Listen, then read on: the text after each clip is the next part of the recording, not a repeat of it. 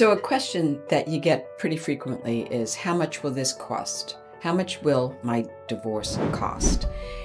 The question is almost impossible to answer because it depends. It depends on the needs of the client. It depends on the complexity of the case, the size of the estate, whether custody issues are at bar or not. So it depends. A divorce can have a devastating cost, though. There are a lot of things a client can do in order to keep the cost of their divorce down. When you're approaching your divorce, unless you have endless resources, it's a good idea to do what you can do to maximize the time with your attorney. The first realization that I think enables a person to keep the cost of their divorce as low as possible is to understand the more time that you use, the more attorney time that you use, the higher your bill is going to be.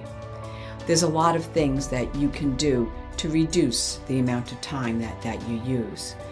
The first thing is you make sure you get all of the answers to your questions. Ask the questions. Don't avoid talking to your attorney because you don't want your bill to go up.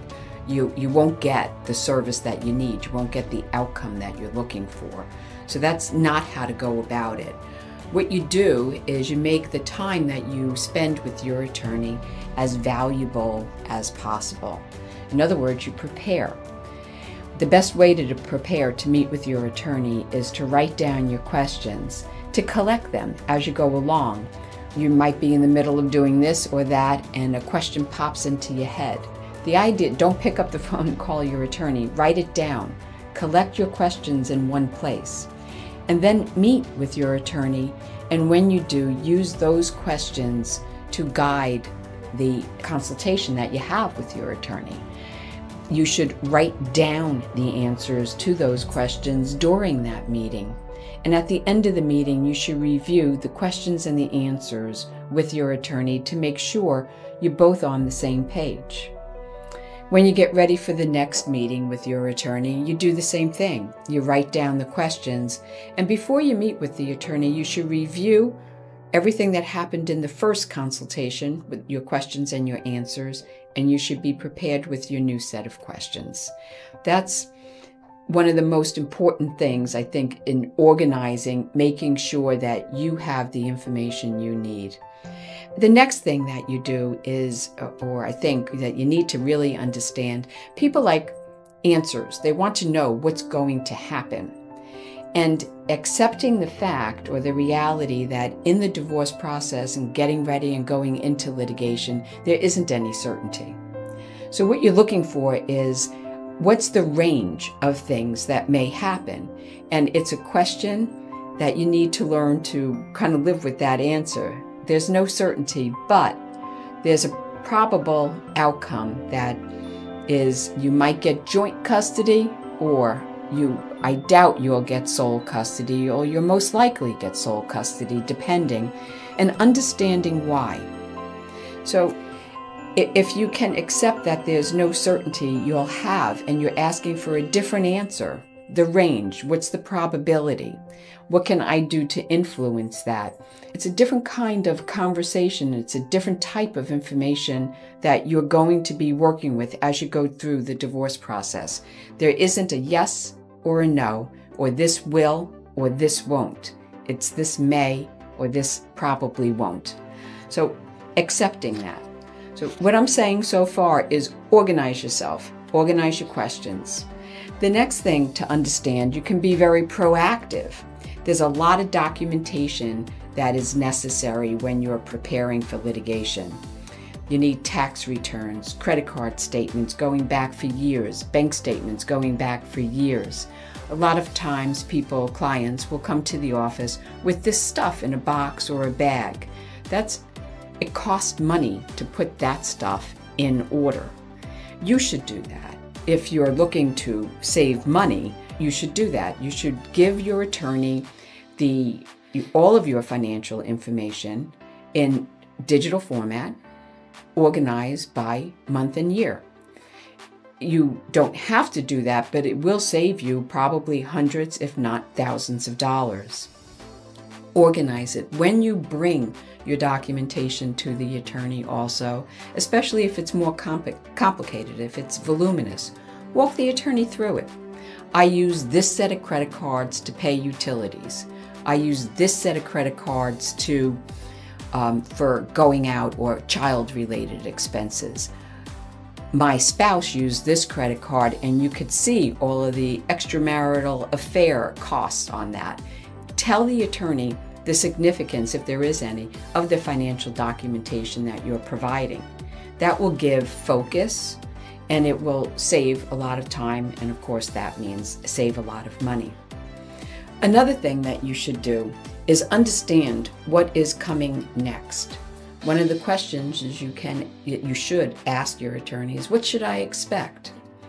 Understanding and having that top view down of the process is important, and it gives you probably the only control that you have during the litigation process. So what do I mean? Civil litigation starts with the filing of a complaint.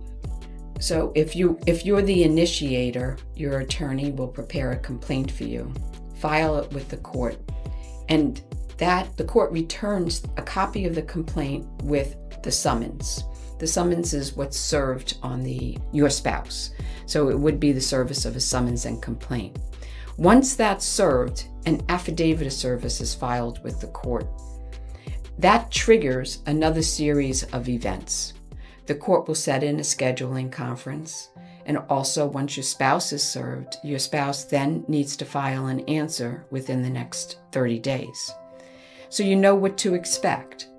30 days, an answer has to be filed, more likely than not, a counter complaint. In other words, your spouse will file his or her complaint. And a scheduling conference is set in. The result of a scheduling conference is a scheduling order. And that's kind of like a dance card. It tells you exactly, it's the anatomy of your litigation. What hearings are going to take place, the dates of those hearings, the deadlines that you're going to have to adhere to. If you have a comprehensive conversation with your attorney about what these deadlines, what these dates mean, and what you need to do in order to be prepared, and what outcome you can anticipate from each one of those dates, that's the control that you have in litigation. So understanding what is happening next also focuses the conversation that you're going to have with your attorney, and you're not as confused. That saves time and gives you a greater sense of what you need to do in order to accomplish your goals.